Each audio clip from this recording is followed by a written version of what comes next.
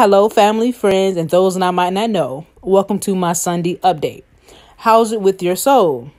Let's get down to it. There are so many things in society that has taught me to dislike myself.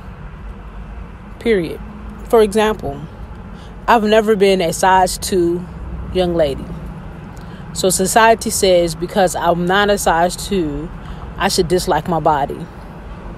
Society has also taught because I didn't have long hair or I wasn't effeminate, I should dislike myself or try to become more like those things.